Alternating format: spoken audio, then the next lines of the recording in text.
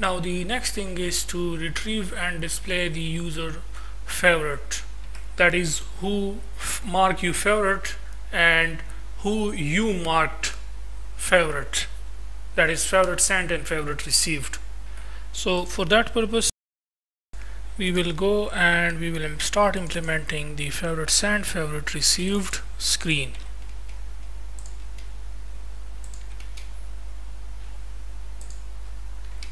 First we will implement the method where we will get the favorite list keys. As you already know that the keys are saved in the database under the subcollection favorite sent and under the subcollection favorite received inside the user's main collection. So first we have to get the keys, so we will say get favorite list keys.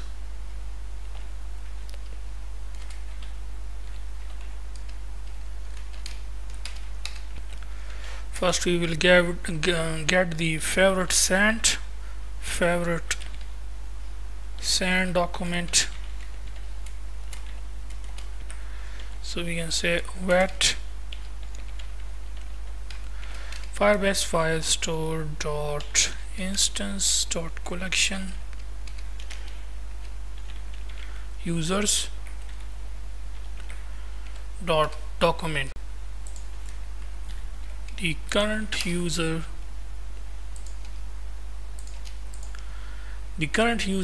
favorite sent, so we can say dot subcollection we will have the favorite sent dot get.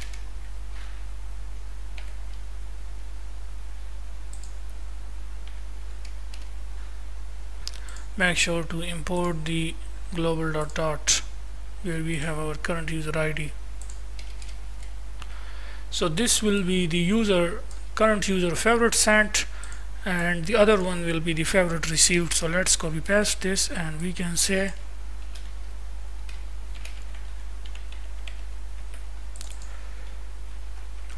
favorite received. Now there will be a button on our this screen, favorite sent favorite received, on which the user will tap. That is, the user wants to see I am their favorite or favorite sent. So a boolean type variable we will create and we will give it name as is favorite sent clicked, and we will give it initial value true.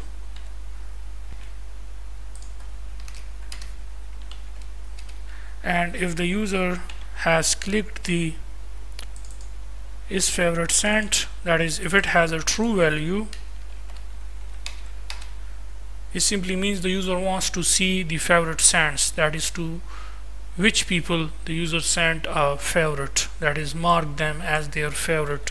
So in that case this code we will execute, this query we will execute, the rest of the code we will execute now of course. And also the else statement, which is if the user clicked the other button, that is if it has false value, then it simply means the user clicked the other button, which is I am their favorite, that is by which people the current user is marked as their favorite. So in that case then we have to execute this query, which is favorite received. So in both cases we have to get the keys, so using the for loop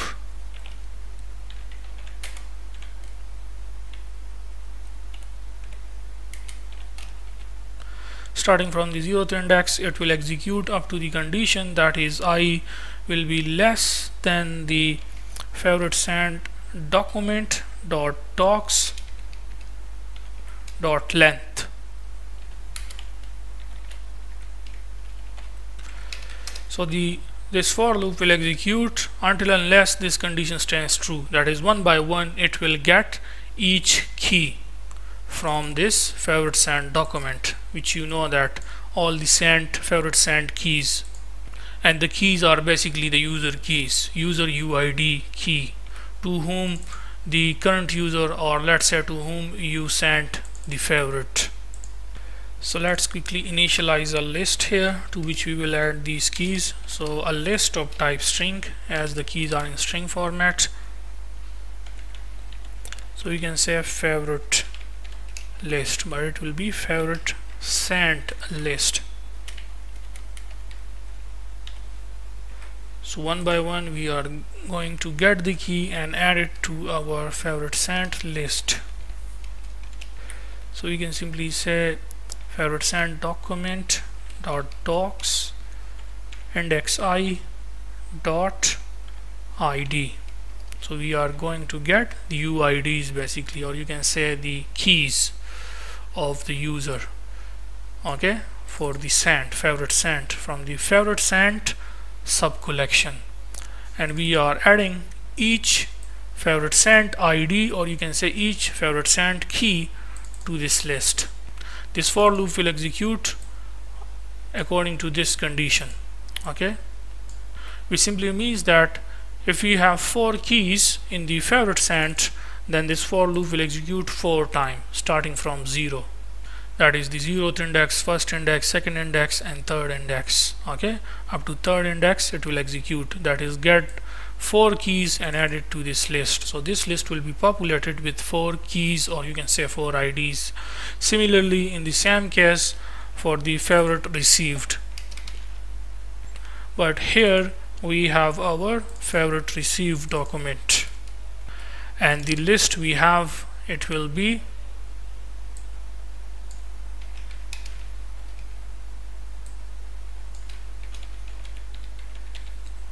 favorite received list.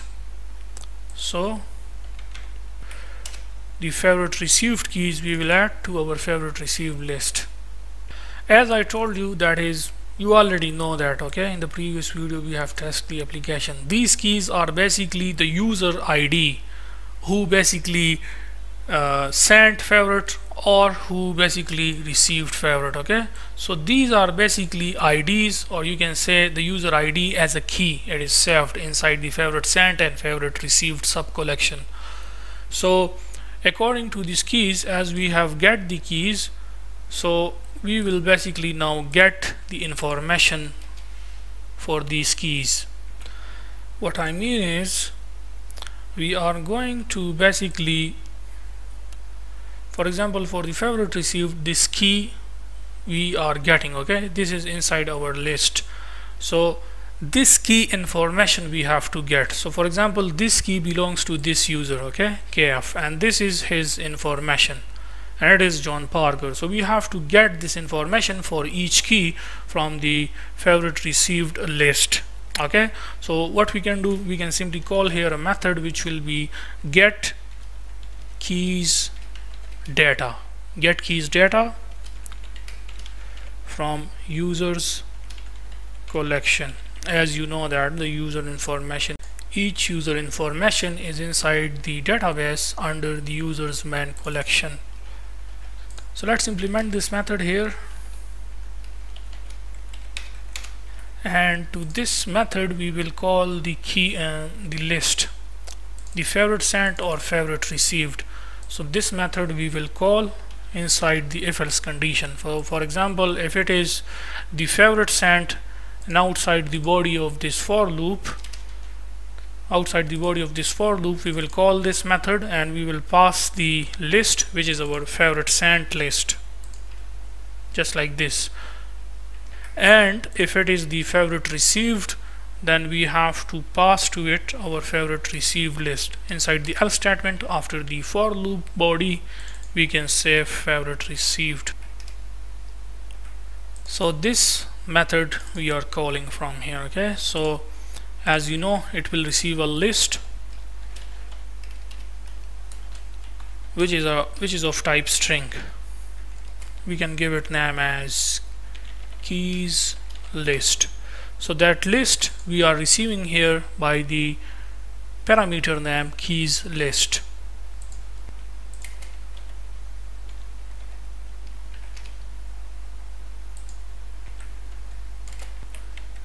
You will get all users documents.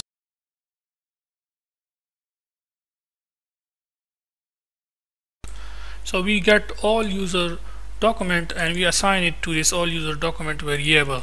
Now it contains all the document. Okay, so what we are going to do is the keys list, which contains specific keys, who, mark, favorite sent or favorite received. Okay, so from the favorite sent or favorite received depend upon the condition, okay, from where we call this method.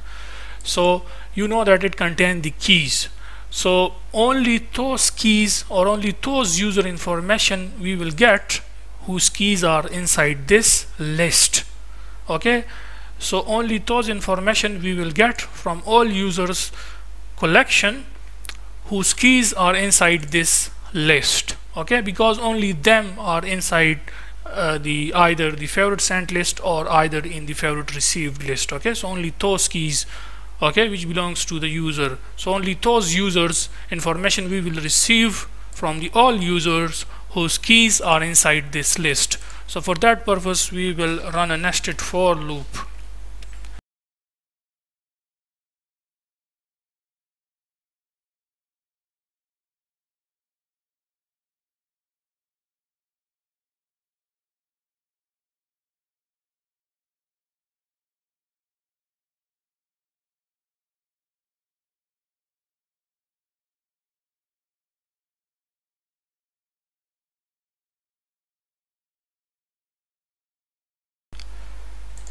This inner loop will execute up to the length of keys list, either the favorite sent or favorite received.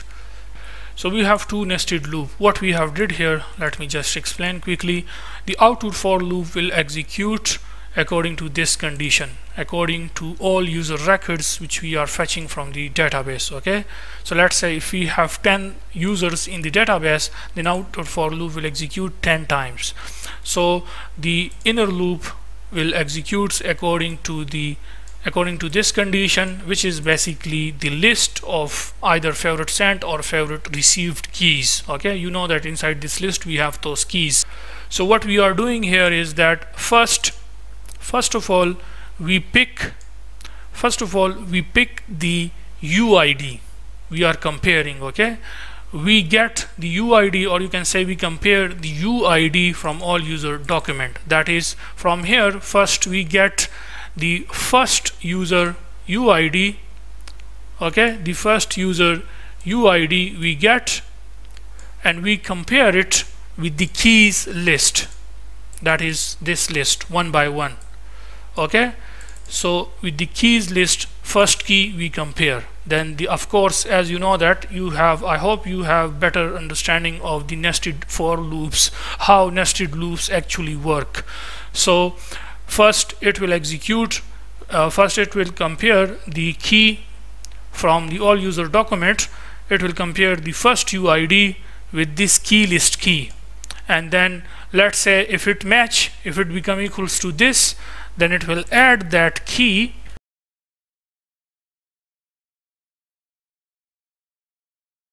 to a list which we will create now. We will give it name as just favorite list, favorites list. So we will add that key to our that list.